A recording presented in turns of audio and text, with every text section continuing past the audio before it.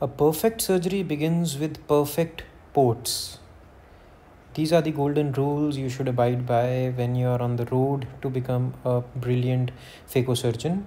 Hi, this is Dr. Simanchal Goel, and today in this video we are going to demonstrate you why the creation of the ports is the most important step in the phaco surgery, which dictates the final visual result the patient is going to have. So coming back to the image that I am showing you, this is an ideal case to show you how the main ports and the side ports should be created. As you can see, there is no single technique to a good surgery. A surgeon should be a versatile surgeon. And yes, now I'm going to show you how a veteran operates. So as you can see, these limbal vessels alongside the side ports that I have made, and some limbal vessels that you can see in the inferior area or the main port.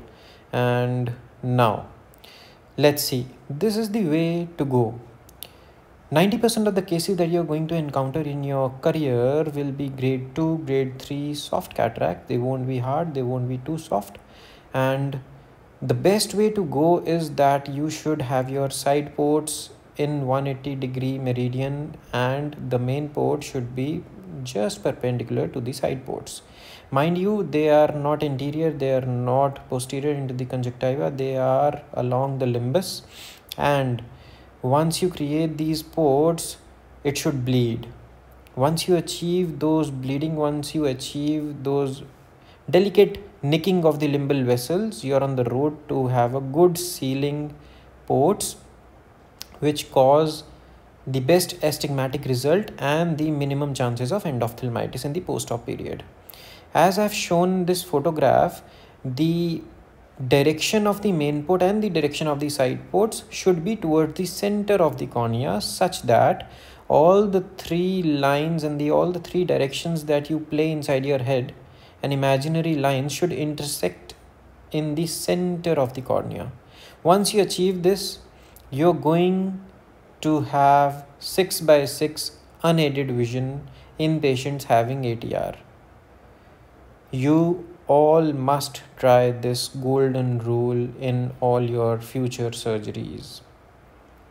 So as I have again showed you, this is the most important pearl of wisdom that I want to give you all, is to make these side ports that cancel each other in the center of the cornea, and the main port should be around 3 clock hours away from the side ports, that is just perpendicular, nicking the main vessels. And yes, the patient is going to have 6/6, mark my words.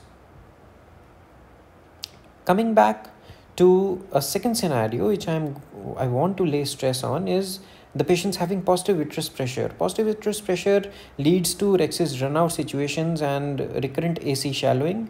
So in these cases, I have noticed creating a long tunnel. Out of thousands of surgeries that I have operated, these are my experiences. They're not textbook things that I have read somewhere. These are my experiences from which you can learn.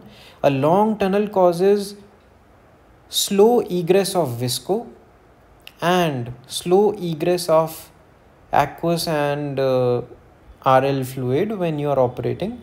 So positive vitreous pressure also leads to a lot of chances of having iris prolapse, and once you create a long tunnel, you decrease all those chances, having a very peaceful and a calm surgery. The third scenario I want to lay stress on is the pupils that don't dilate.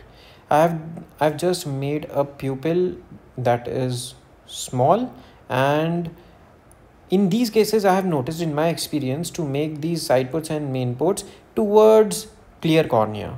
Once you make these side ports and main port towards the clear cornea, not too close to the center of the cornea, but yes, 2 or 3 mm gap with the limbus is sufficient for a safe surgery. It decreases the chances of iris prolapse to a large extent. When I was learning phaco from my guru, from my teacher, he used to tell me always create these main ports and the side port towards the center of the cornea in small pupils to decrease chances of iris prolapse. The fourth scenario, as we all know, 90% of the elderly patients that we encounter in our OPDs have high ATR. For high ATR, always make temporal incisions, and for even high ATRs, 1.5 diopter ATRs or 2 diopter ATRs, you can, when the patient is non-affording for the toric IULs, you can create a shorter tunnel for more astigmatic neutralization, and you can even make a 3.2 mm main port to cause the flattening of the horizontal meridian. Thereby, you can even decrease 0.75 or even 1 diopters of astigmatism, leading to those happy smiles and brilliant 6x6 visions without a toric IUL. Yes. 10% of the patients that you encounter have high WTR, and creating a temporal incision in these patients is a blunder. So I think it is really wise to make superior incisions in these patients with the rule astigmatism. With the rule astigmatism should alert you to sit superiorly and make those superior tunnels. All right. This is the 6th point that I want to tell you. No single technique to be a good surgeon. Yes, you should be a versatile surgeon. The 8th point, hypermature senile cataracts we all know, have a lot of chances for Rex's run out. In these cases, I don't make main port first. I just make one side port. I stain the capsule and then I start my Rexes. So the side port that I make, the first side port, the right hand side port, I make it long consciously, because a long side port decreases the speed of visco egress. Once you decrease the speed of visco egress, it causes you to put visco less frequently.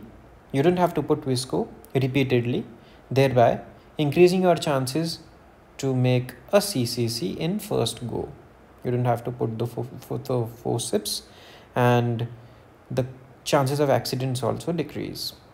In toric IULs, I always create main port on the horizontal as the marking shows, and yes, I usually for toric IULs, your main ports and side ports should be in the direction, should be perpendicular, and should be neutralizing astigmatically.